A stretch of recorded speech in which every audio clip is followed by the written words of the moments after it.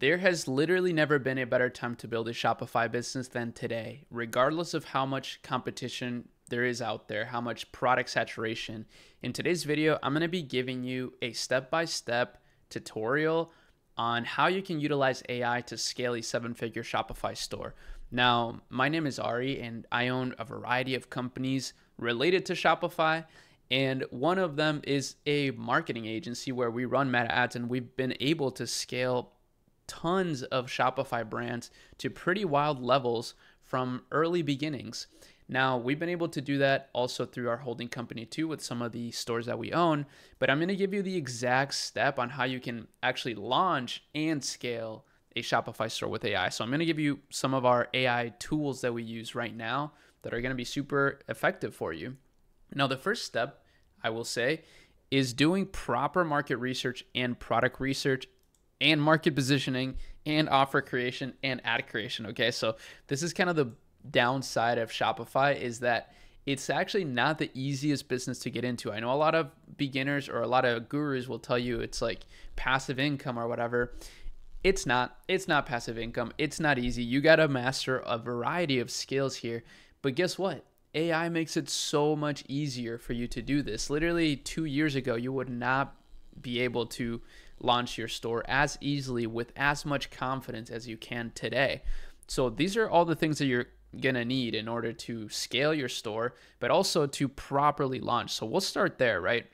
Now, market research. One of the reasons why I like to say market research before product research is because market is the most important thing when it comes to your Shopify success. You could be selling the most amazing product in the world, but if it's in a market that nobody cares about, it's just going to be 10 times harder to sell. So let me give you an example. Actually, with my team, we've built an entire software that helps with this because it's such a big problem for people, where you can actually find ideas like this. And we also have built an accelerator around it where you can find courses, lectures. We have a Discord with weekly calls. It's super fun. It's amazing, but you don't have to join that. Just follow the steps in this video. Right here, for example, you can even just copy this idea if you wanted to. I'm actually thinking about doing a challenge again using some of these market ideas. So let me know in the comments if you want me to do that. But as you see, the electric screwdriver trend is absolutely massive. So this is a market with a very big amount of demand. Despite it not being like the biggest market in the world, this is actually a pretty big market, right? A lot of people use screwdrivers in their homes and need these tools. So we can see that there's a ton of demand behind it, right? Now, that's part of the market research. We can keep it extremely simple. Just find a market with a starving crowd where there's a lot of demand, right? So that's the market. Now let's move on to the product research, right? Let's actually find a product. And by the way, this is back-tested trends as well. So we do utilize AI a decent amount in our Shopilab accelerator platform. We can also use a competitor finder here, but I don't want to talk about this too much. I really don't want you to, think I'm just trying to sell you something here. I genuinely want you to build your business and then eventually hire us to help you scale it even further, right? That's what the agency primarily does. Now, once you find your market, right, you want to actually find your product. So let me just use AliExpress as a very simple example here, although I recommend that you utilize a private sourcing agent if you're going to be drop shipping, or of course just order this, find a manufacturer on Alibaba and order in bulk to a third-party fulfillment warehouse if you want to have the fastest shipping possible, or even just to Amazon. But we're just going to keep it very risk-free and simple. So we're going to use one of these products on AliExpress. Now, this one right here has incredible reviews. People absolutely love it. And as you see, it's $27. So what I would suggest is that you charge a 3x markup. Now, that may sound like a lot to some of you, but this is going to be extremely important when it comes to actually launching with meta ads, which is what I suggest. That's part of the step process here. And again, that's what we have the most experience with at Akemi. So that's why I recommend it. We've seen brands literally scale to $1 million a month from zero with just meta ads. So it's extremely powerful. Now, of course, you want to pick products that people like. That's kind of important. Okay, so once you have a great market, you want to pick products that you're not going to have a ton of issues with. There may be some issues with this, and of course you don't need to perfect your product right off the bat, but you want to find products that are useful for people. That's the minimum requirement for building a decent business, is that the product is actually useful. So these products look extremely useful and people really love them. Now, you may think, okay, once you find your product, right? So we have a product, we're doing product research, we found this product. Now we want to look up, on Google as well, see all other competitors, and we can see a lot of them. And in fact, we can see someone selling this exact same product for $38. So some of you guys that are perhaps beginners, you might be thinking, oh no, these guys are selling it for $38 and it's going to cost me $27, right, to ship this and to sell it. That's like a $10 margin. That's not going to work. Well, this is why I told you, try to sell this at a 3x markup, right? So we want to sell this most likely for something like $80 to $90. Now, how can you do that when there's people selling this for $38, right? You might be thinking, oh no, that's not going to work, right? These guys are just going to win. But believe it or not, that's actually a huge misconception. You don't want to compete on price. You want to compete on value. You want to be the best option for your customer in terms of value, right? So as you see, these guys are talking about, okay, fix, assemble, repair with ease, 5 torque settings, handle every DIY project. So they're going after this features angle, right? This is more about people who just really love tools. But here is the key, and this is a huge AI step that you need to follow. Use ChatGPT or any AI large language model that you use. I'm going to use ChatGPT in this example, and ask for unsaturated angles. This is a huge, huge key, and this is what gives us a lot of success with clients, is that despite them having, for example, let's say the supplement niche, right? I'm not talking about supplements today because everybody talks about supplements these days, and unfortunately, when it comes to China supplements, there's a lot of risk that you're running by doing that. A lot of them don't actually have the ingredients that they say they do, so you could get in trouble, but that's besides the point. I just want to give you more useful product ideas as well. So how you sell products in a saturated market is by finding unsaturated angles. So as you see here, here's 5. I asked it to give me 5 unsaturated angles that I can use for meta ads to sell an electric screwdriver. And as you see, perfect for small jobs, no more wrist pain, kit-proof assembly, minimalist tools. You could build an entire Shopify business off of just one of these angles. And as you see, the minimalist tool and gadget lovers are freaking out about this. Perfect for small jobs. These are the angles that the competitors are going for, right? You can see it very, very clearly, right? And that's fine. That's good, right? Whatever. But how can we beat them? Well, let's go after a totally different angle. Let's go after the wrist pain angle. Let's sell this to people that struggle with wrist pain and make everything around that. So once you do that, right, once you figure out which angle you want to go for, then the next step is that's the market positioning, right? So we figure out a product, we figured out the market, then we figured out a product, then we figure out what's going to be our market positioning. Now, once you do that, right, so right away, once you have that market positioning, that already allows you to charge more than the competition because it's more specific to a demographic, right? It's more specific to someone. It's just a more unique market positioning. I mean, it's pretty simple. I'm trying to make it as simple as possible for you. And by the way, the reason why I created this accelerator and software, first of all, is because I love it. I use this all the time. In fact, I even kind of want to see what these guys are doing in terms of revenue and where they're targeting. This is another feature within here. So they're actually popping off.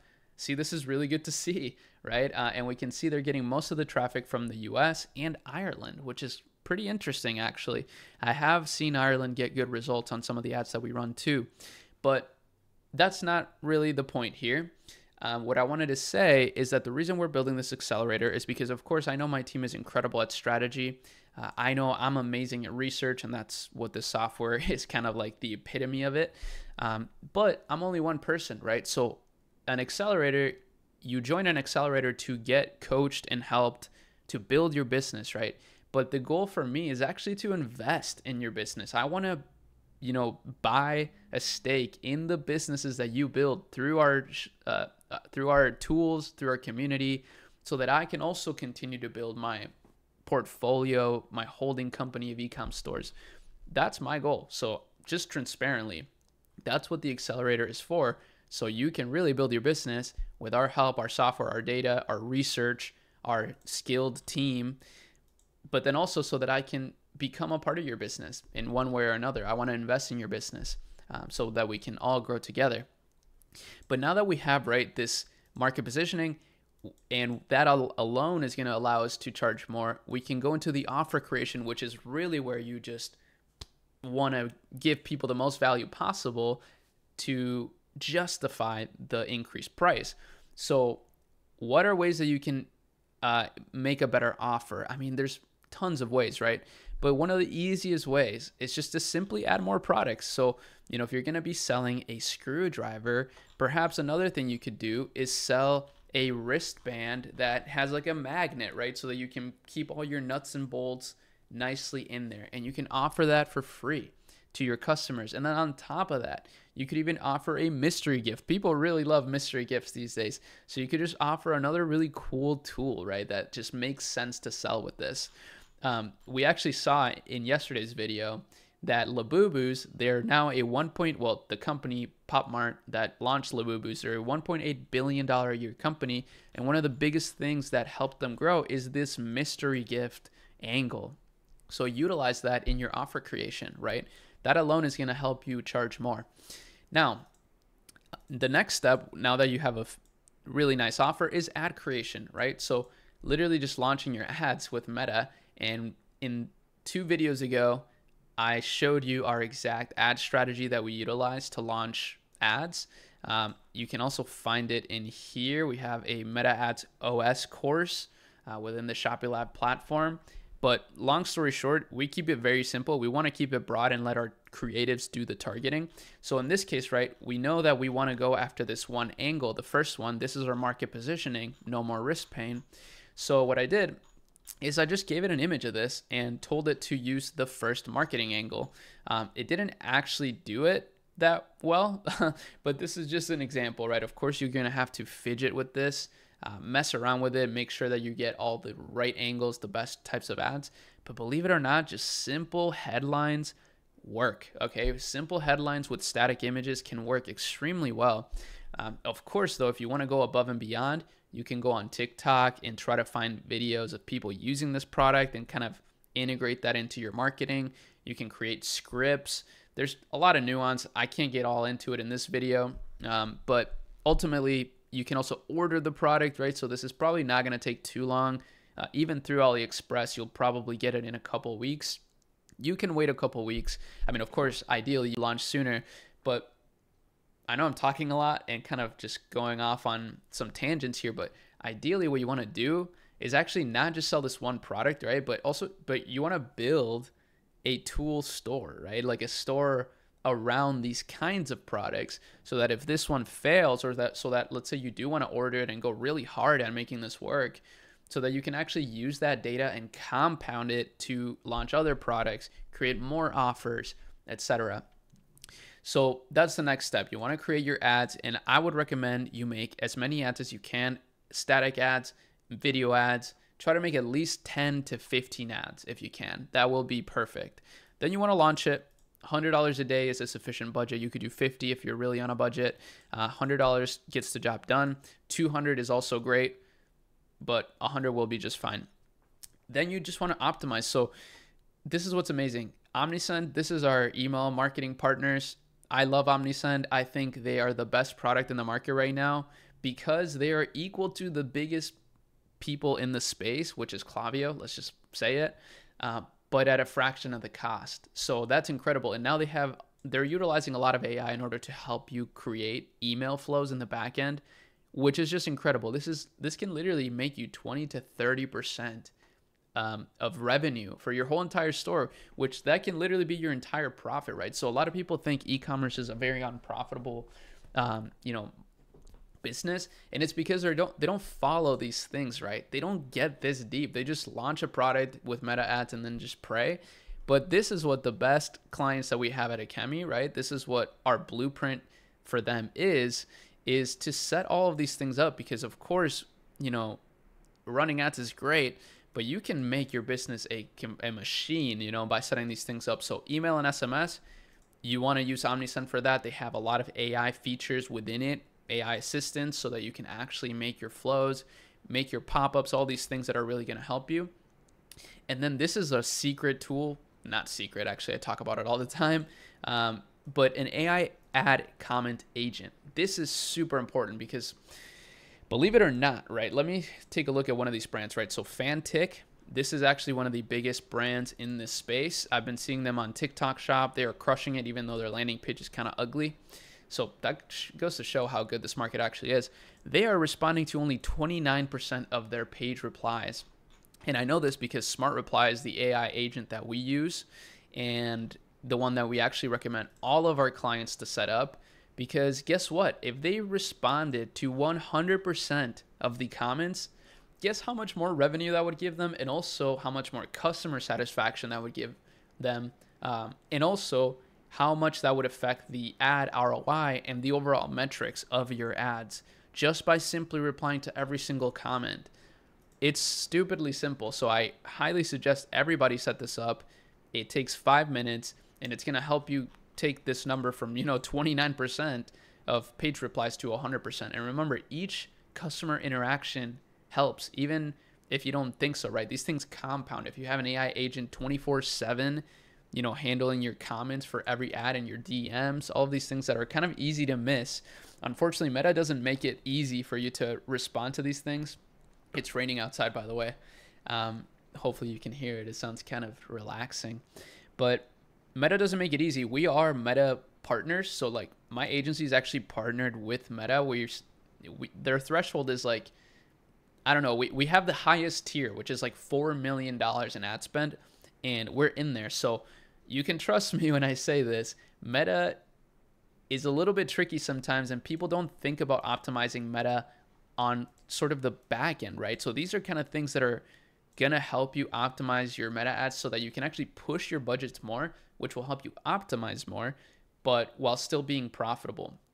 It's a lot of stuff here. I mean, I don't want to confuse you too much. I don't want to give you analysis paralysis, but this is really the blueprint, right? So you can use AI for so much these days, but really I would just say keep it simple. Use it, of course, to find the best trends possible. That's, the best thing ever, is that we've built these incredible tools, but also use it to find, once you do find these markets, unique positioning within these markets, and then utilize it to make you ad scripts, to make you static images, right? And then utilize it to make you emails, right? Automate your entire backend so that when you do acquire a customer, or when you acquire somebody that adds to cart, you're maximizing that opportunity. And then of course, similarly with AI, set it up for your social media so that every customer touch point, every time somebody comments on one of your ads, one of your pages, or even when somebody DMs you, messages you on Facebook, you're maximizing that opportunity. That's pretty much it. So through those things, you're going to start compounding your business. Again, try to not overthink it too much, but at the same time, don't just launch things loosely and like throw spaghetti at the wall, right? And hope it sticks. Try to be a little bit more precise with it. Again, this is kind of the checklist that we're putting people through in the accelerator, but even our clients, right? Because of course we do work with brands that are already generating revenue at my agency, but it's really smart to continuously launch new products. So you want to kind of run through this checklist for new products as well, even if you already are generating revenue. So you can find links to a lot of the things that I mentioned in the description. So these are easy tools that you can utilize and an easy process that you can follow. Of course, please do not neglect the comment section of the videos. I answer every single comment myself.